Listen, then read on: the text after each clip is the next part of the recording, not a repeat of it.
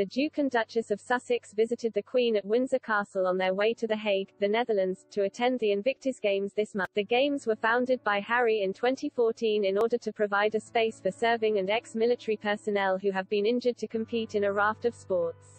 The stop in the UK marked Harry and Meghan's first joint visit to the country since they stepped back as senior royals 2 years ago. After announcing their plans to leave their roles behind, they moved to North America, and currently live in Montecito, California, with their 2 children, Archie, 2 and 10-month-old Lilibet. Reports suggest that they have been invited to appear on the Buckingham Palace balcony to mark the Queen's Platinum Jubilee celebrations, but will not have a formal role. Palace officials are said to be working on the assumption that non-working members of the royal family, including Harry, Meghan and Prince Andrew, will be invited to some events. The Platinum Jubilee is due to be celebrated with a 4-day weekend of events from June 2 to 5.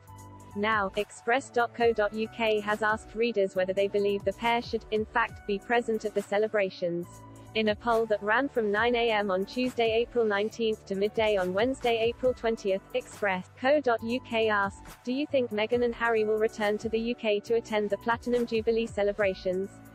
In total, 8,709 people cast their votes, with the overwhelming majority 91%, 7,920 people, voting, "No, Meghan and Harry will not return to the UK for the Platinum Jubilee." A further 7%, 606 people, said yes, and just 2%, 183 people, said they did not know either way. In the hundreds of comments below the accompanying article, readers shared their views on Meghan and Harry's potential return to the UK for the Platinum Jubilee. Many thought that the Jubilee should be focused on the Queen, with username Katie58 writing, "The Jubilee is about the Queen's reign, not her family." Username Gobsmacker said, "If they couldn't attend Prince Philip's memorial, then they shouldn't attend the Jubilee celebrations. The focus should be on the Queen." Username MyView2Day said, "The Queen's Jubilee is about the Queen, and not Harry and Meghan." And username Fetlick1 said, "No, they should not be on the balcony.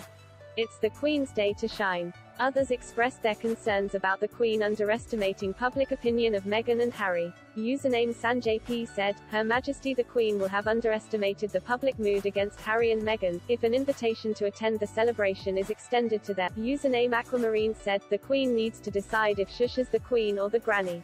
In this case, she can't be both. Her duty is to the country, the people and public opinion." And username Flory50 said, "I hope this is just a PR stunt. There are enough royals to fill that balcony." Some felt strongly about Harry and Meghan not being part of the public celebrations. Username G said, "Their attendance shouldn't even be up for discussion. The simple answer is no, they should not take part in any public celebration. If the family wants them to help celebrate the Jubilee, then it must be in a private capacity. No appearance on, no sitting with the working royals at any of the celebrations. They stepped back." Likewise, username Chrissy D wrote, "Yes, let them come as long as they do not appear on the balcony or anywhere in public." A spokesperson for the Sussexes said on Monday that they were not in a position to discuss future travel plans. Many members of the royal family, including Prince Charles and Prince William, are yet to Lilibet. In February, Harry's attorney told the High Court in London that Harry does not feel safe bringing his children to the UK following the loss of his taxpayer-funded security.